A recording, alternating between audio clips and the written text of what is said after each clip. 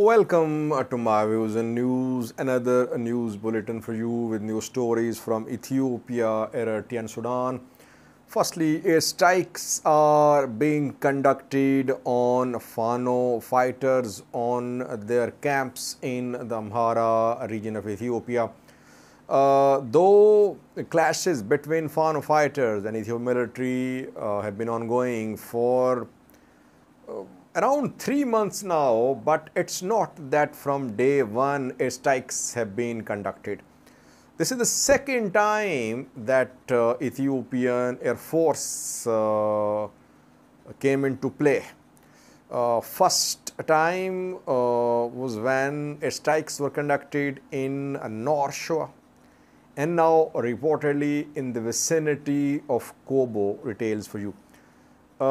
Secondly, Isaias Afwerki, Eritrean President, clearly opposed PM Abiy's suggestions at the summit held in Cairo, Egypt.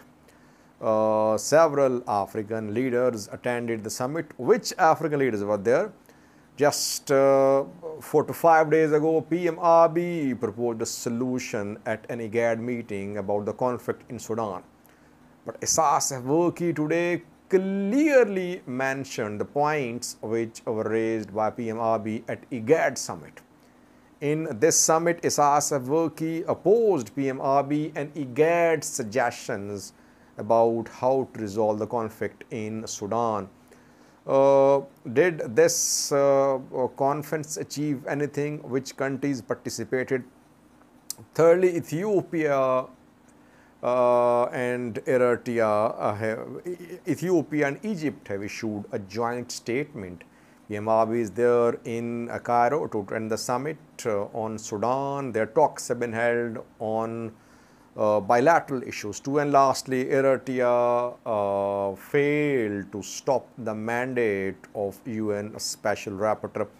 Around 24 hours ago, voting was held at UN Human Rights Council, where 18 countries voted in support of continuation of the mandate of UN Special Rapporteur on human rights situation in Eritrea. 7 countries supported Eritrea. Which 7 countries? Interestingly, there is no African country which supported the continuation of the mandate of UN Special Rapporteur on Eritrea. Firstly, viewers, first news story is from Wollo, North Wollo, Kobo town. I reported in the previous video that heavy clashes went on for hours between Fano fighters and Ethiopian security forces. Clashes started last night and the clashes were in the outskirts of Kobo city. Then clashes reportedly spread to Kobo and nearby towns. 2 people reported clashes along Kobo to Kobo Robit Road. Zobel Mountains, if you have been following my views and news, we mentioned Zobel Mountains several times in the past when Tigray fighters were there in control of Zobel Mountains, and from there they were able to consolidate and keep their control of Kobo and Kobo Robit. Now, reportedly, Fano fighters are in Zobel Mountains. They are fighting there. Ethiopian National Defense Force members there too. An important development is that now Ethiopian Air Force is being used against Fano fighters. Airstrikes have been conducted since this morning. Though when fighting erupted, it was only heavy weapons which were used by Ethiopian National Defense Force. Later, reportedly, Ethiopian Air Force was brought to and it conducted airstrikes.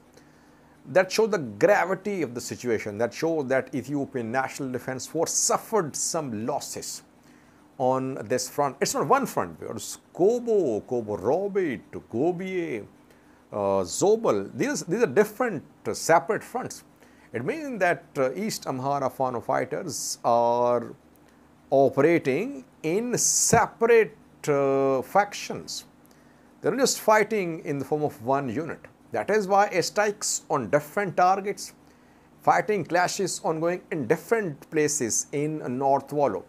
It could be a major operation against East Amhara Fano of North Wallo led by Mere Votajo. But so far it seems that Fano fighters are defending themselves. It's not that Fano fighters launched a major attack on Ethiopian National Defense Force positions in Wallo. It seems that Ethiopian National Defense Force launched a major operation against East Amhara Fano. Ethiopian National Defense Force suffered some losses. It then resorted to aerial support. Airstrikes were conducted. Use of airstrikes, drone strikes is another level of escalation. In the last 3 months or so, we only heard about airstrikes conducted once against Fano fighters. That was in North Shore, I think. Some drone strikes were conducted near shore orbit. Some locals reported, though we could not confirm the airstrikes from the ground in terms of material evidence, some ammunition, etc. But here, several residents are reporting. They're saying that heavy airstrikes are being conducted near Kobo. Fano fighters are defending, and Ethiopian military has started a major operation in Kobo city against those who allegedly support Fano fighters. Dozens have been arrested in Kobo city in the past few hours.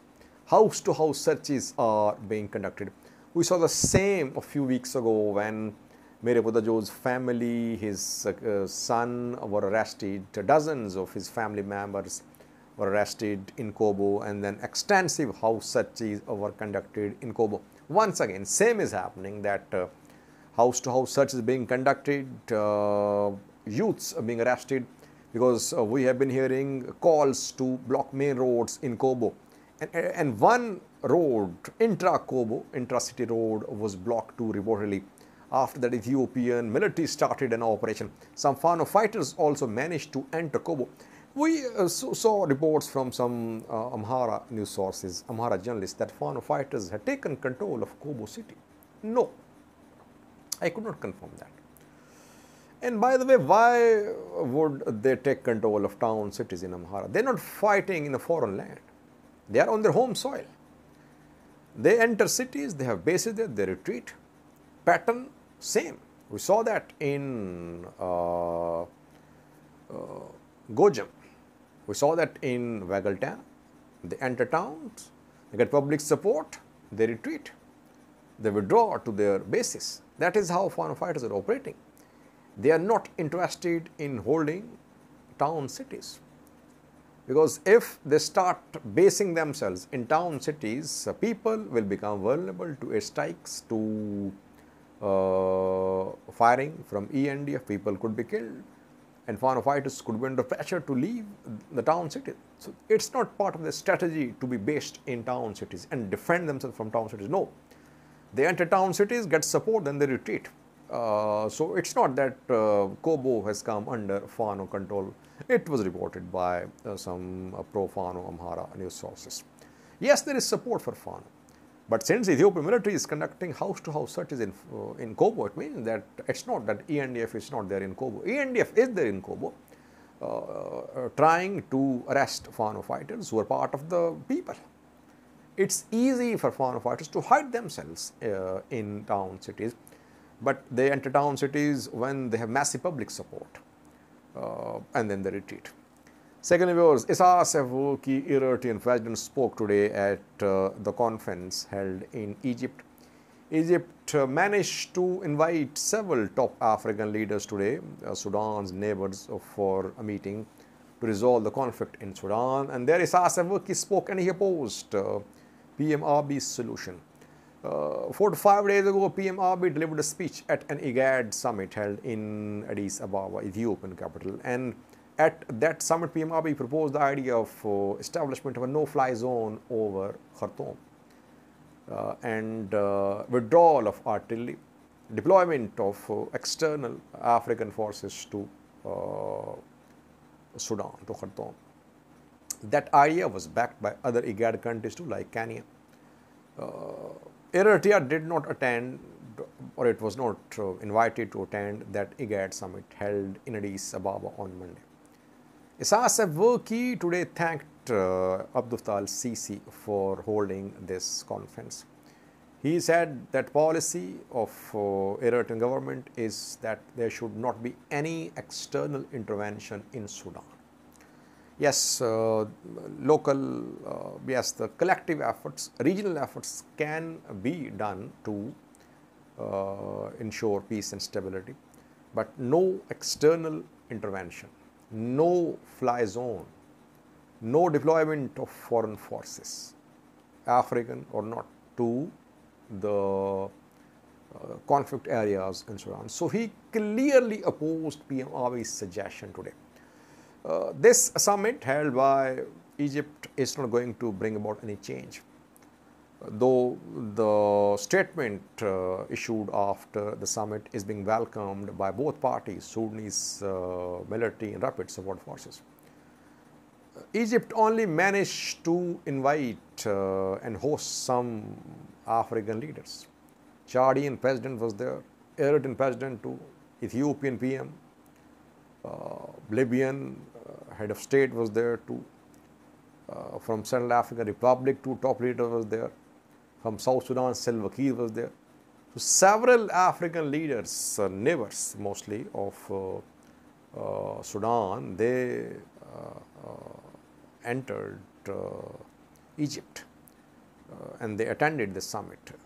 If you compare this summit with IGAD summit held in Addis Ababa on Monday, Salva Kiir did not participate. Djibouti Ismail did not participate. Only PM Abiy and Ruto. Other countries sent their lower level officials. So in terms of participation of top leaders, it was a success. In terms of proposing a tangible solution, no success. Only point is that this summit is proposing the idea of establishment of a ministerial level committee at the foreign minister level. The committee will meet in Chad and it will chalk out a plan to stop the war in Sudan. Nothing is going to happen through these initiatives. IGAD initiative, Egyptian initiative, talks in Chad by some tribal military leaders. Saudi Arabia, US-backed mediation in Jeddah. No tangible results so far. But Isaias Afwerki clearly took a position today opposed to Ethiopian PM Abiy. Thirdly, viewers, joint statement by Ethiopia and Egypt today. The two agreed to work in political, cultural and economic fields, and they agreed to resolve the stalemate over GERD in the next 4 months. And they hoped, the two hoped, especially Egypt and Sudan hoped, that Ethiopia would ensure that in 2023-2024, filling of the dam GERD will not harm the water supply to Sudan and Egypt. Overall, PM Abiy's participation in the meeting was a good development. It will lead to de-escalation of tension between Egypt and Ethiopia about filling of GERD. Ethiopia is going to start filling of GERD in coming days. In September, it was delayed for a month by the Ethiopian government. The Ethiopian government said that it wanted to ensure that the other countries are not affected. So it means talks will start now. In 4 months, they'll resolve their issues. It means talks will start between Egypt and Ethiopia in coming days. Lastly, viewers, Eritrea still has UN Special Rapporteur, which Eritrea never allowed to enter. Voting was held at UN Human Rights Council around 48 hours ago to extend the mandate of UN Special Rapporteur Abdeslam Babikar, who monitors human rights situation in Eritrea. Since his appointment as the Special Rapporteur, Eritrea never allowed the rapporteur to enter Eritrea. Voting was held at UN Human Rights Council session. 18 countries voted in support of continuation of the mandate of this special rapporteur. And out of 18 countries, not a single country is from Africa. All non-African countries, 18 countries are all non-African countries. 21 abstained from voting, 1 absent, 7 said no, that mandate of UN Special Rapporteur must be terminated.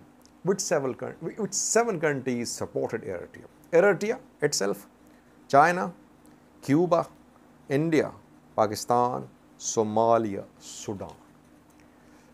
Again, no African countries supported the extension of the mandate of UN Special Rapporteur. But 18 votes in support of the continuation of the mandate. That is why Abdeslam Babikar is going to submit more reports on human rights situation in Eritrea in coming months. I think for